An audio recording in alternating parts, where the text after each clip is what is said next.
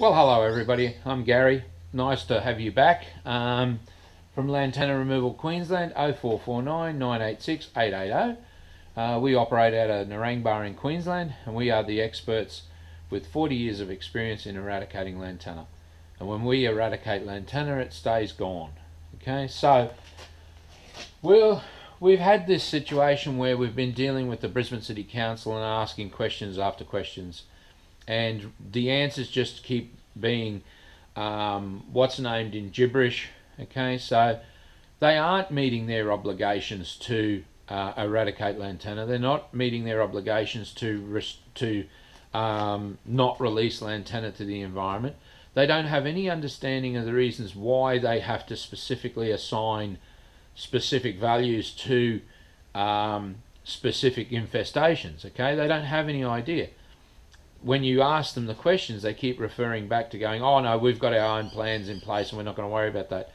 What's going to happen in the very near future with all 70 odd councils, 77 councils across Queensland, is we're going to put in freedom of information requests to get that information from them of exactly what they've invested in these things and exactly what areas and where those areas were, because until we actually put the state and federal government under that sort of acid, we are not going to have any action of any significance on any of these issues. You know, at $75 billion problem, how did the state government come up with secretly changing those things to be low risk? You know, they got a heap of organisations together, and I've had close contacts with those organisations. They're called not-for-profits, which doesn't mean that the money doesn't get milked out of there in huge numbers. We've had plenty of places where CEOs are actually government officials, and some of the think tanks and lobbyists back to the government are actually government parliamentarians. That there's such corruption going on within this system, and such a big push to muddy the waters and stop anybody from ever knowing about these things. So basically your councils now are operating on the procedure that they have written off huge areas of our state. They say they prefer to say, no, we actually are supporting other areas. Okay, but the other areas are tiny little areas, right? So higher value areas which aren't you and I, and those areas they protect. Everything else is written off. So what that means to you and I is that they will not spend any money, and this came directly from the Department of Natural Resources, Mines and Energy. If you have Lantana sitting on your fence line, okay, and because that Lantana is on government land outside of your property, and it crosses your boundary and it infests your property, because they can see Lantana on your property, they won't come and do anything about it. Why should they? There's a waste of time. You've already got Lantana there. There's no point in us protecting that. So you see how this works? So the bigger the infestations across our shire in specific properties being infested with this, then our government walks away going, well, we're not going to spend any money here because it's already there. They put it there.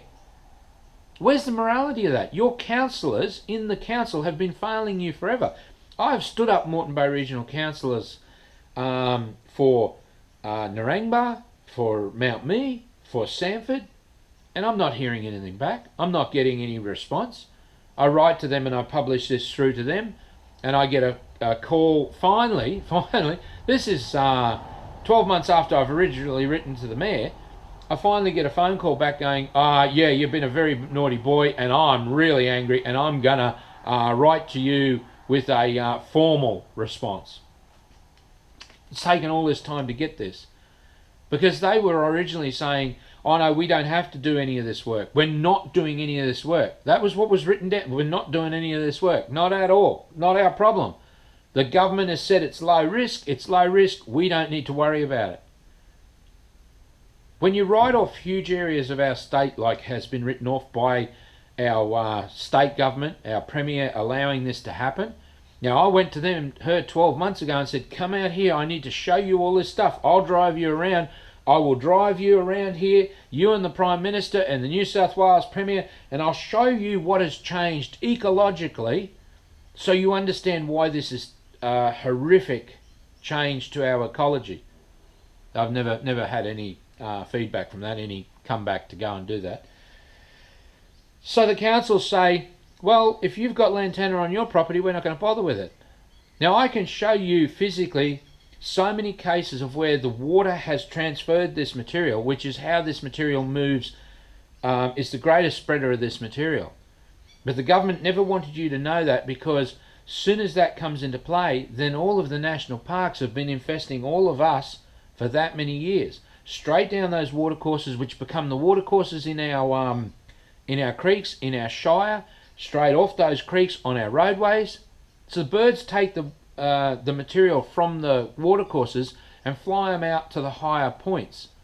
Okay, and they go and sit in those trees, do their business, and an infestation starts. And the infestations get bigger and bigger and bigger, and our councils have been ignoring that for 30 odd years.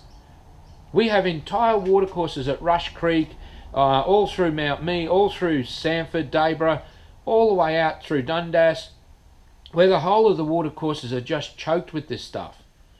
Okay, and when that stuff is on those creek banks, they do not do any erosion control at all, this material. It's a load of rubbish. It's one of the greatest lies that they have ever given you.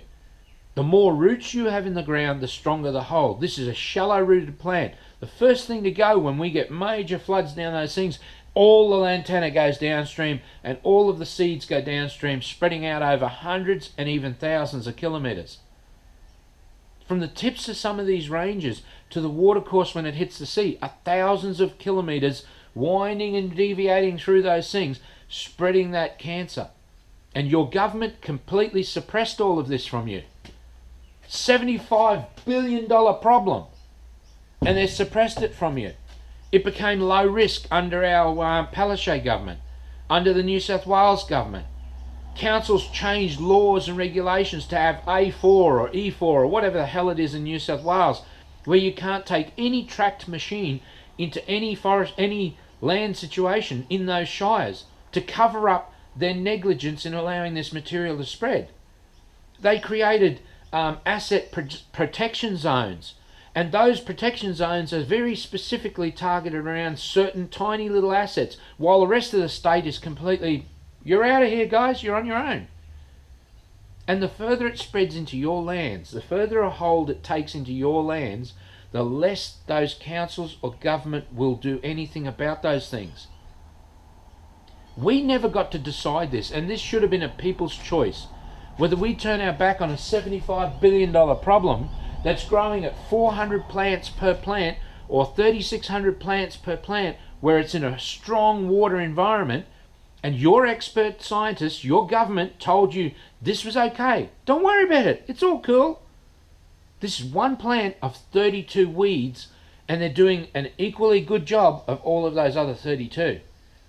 You should be terrified by now for your children's sake and your children's safety, because on top of that $75 billion for one weed, one problem, they keep saying to you, you talk to Brisbane City Council, straight away they'll say, but there's far worse weeds out there. Like I should have confidence in you when this is what we have with this one weed.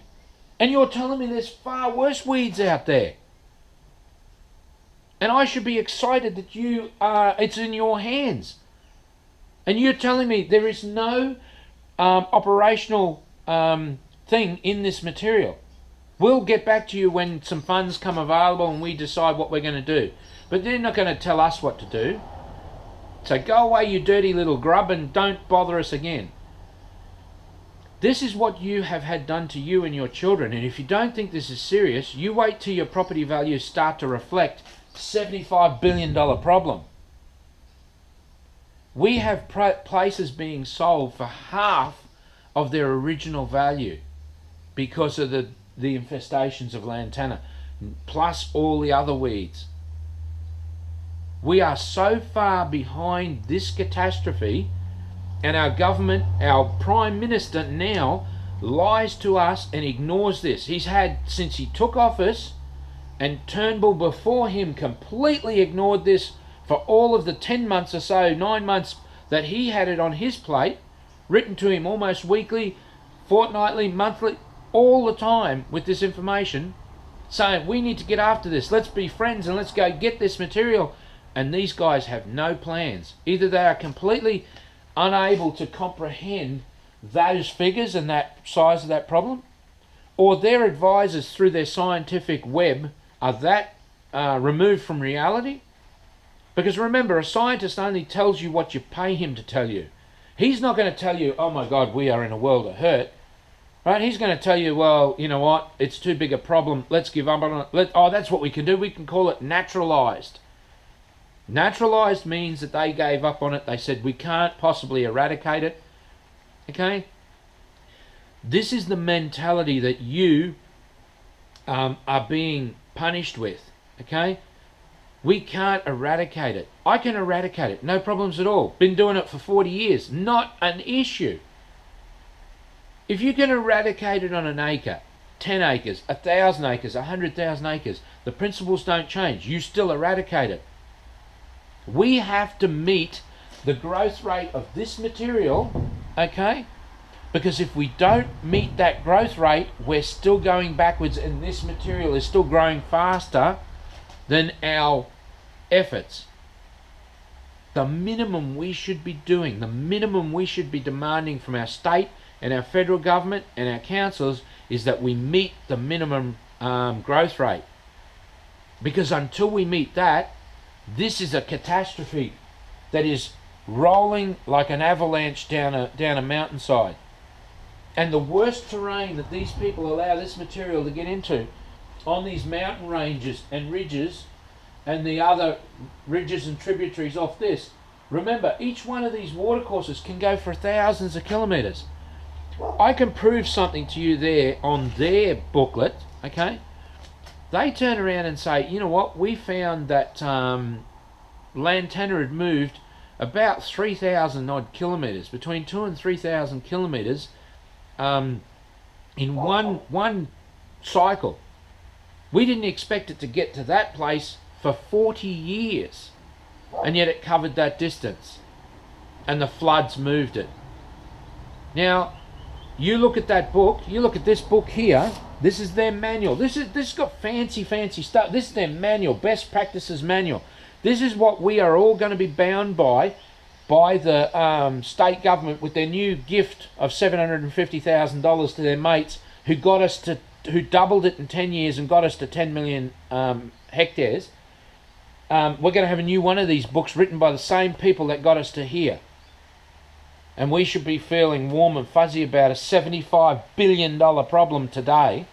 That's not the escalation rate of this material. That's just today. And they say that this stuff, there's nowhere in these books that does anything about water moving it. It's birds and animals, right? Birds and animals didn't double it. We don't have enough birds to move that quantity of material in that manner. But once the birds moved it from these beautiful infestations that your council's allowed to grow here, that's your council lands, okay? And then your birds took it and put it up the tops of the hills, not halfway up, they took it up the tops of the hills. And that's what speeded the process up. The gravity then with the water pushing it, once we had a good rain, flushed that material down there.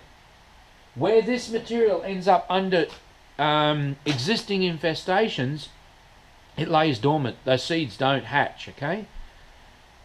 It's the ones that get blown out from those ones there and then hit new territory that then shoot and propagate.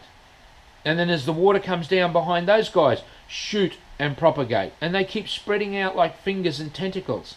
It's a very simple system. Why your scientists never ever worked out any of this material. I look at a surface and the actual area talks to me. I can physically see, right, cool, that's, yep, okay. And I can tell you where that material is going to show up. I can tell you where we need to hit that material, and I can also tell you where is the priority that we have to get that material out of there.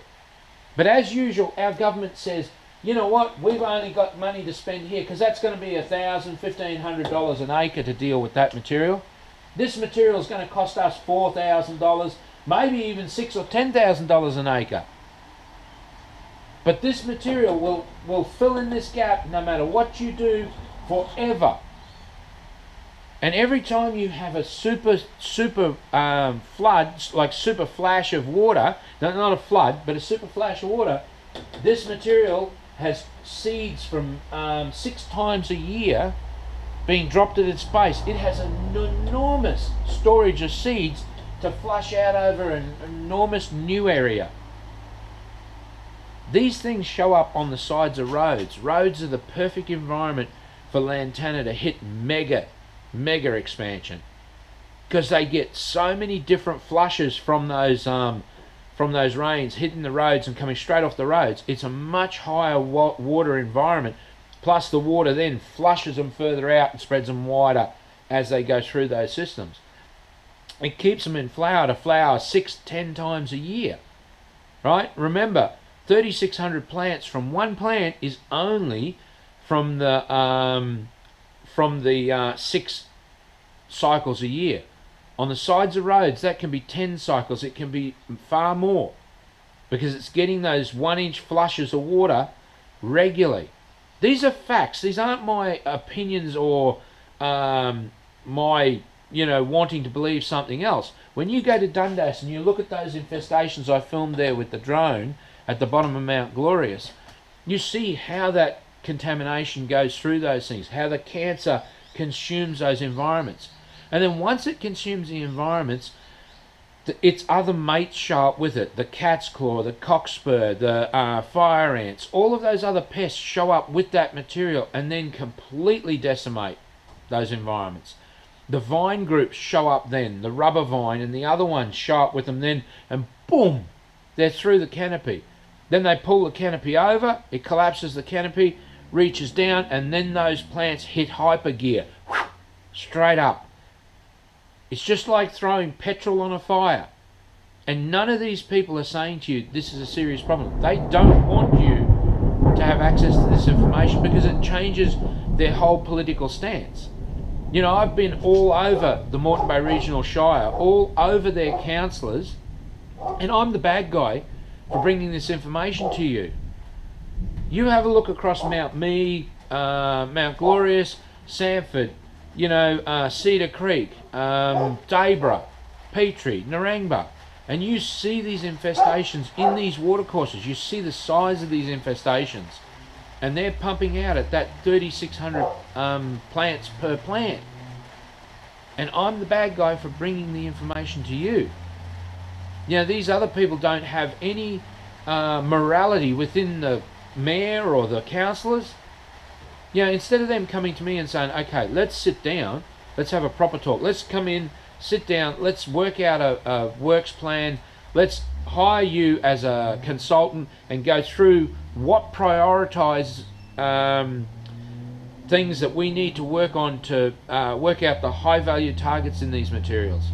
And that's where your state government has really failed you, by putting out that low risk. And I don't doubt that the councils are right. Somewhere that low risk exists, that they put it up there. But the councils won't dob them in. And they're not putting their hands up. You know what the state government's like. They're not going to put their hand up and go, yeah, we made a big mistake and we did that. Only that mathematics shows that. So, this is what we're dealing with within this set of problems. And we've got to deal with it very seriously, because this is our kids' future. A $75 billion problem is not a little problem. It's not a low-risk problem. Add to it the toxicity of the plant and the other animals that are dying because of it. Our natural wildlife is dying. Our birds don't eat these seeds and survive. These seeds have been proven to kill adults and children within our own country. So what, you suddenly think the birds are, what's the name for that? Yeah, they fly up the top of the hill and they poop it out and they expand the what's known, but they die. If it kills us, it's going to kill the bird. It's no way about that. It's killing our native fauna. There's no two ways about it.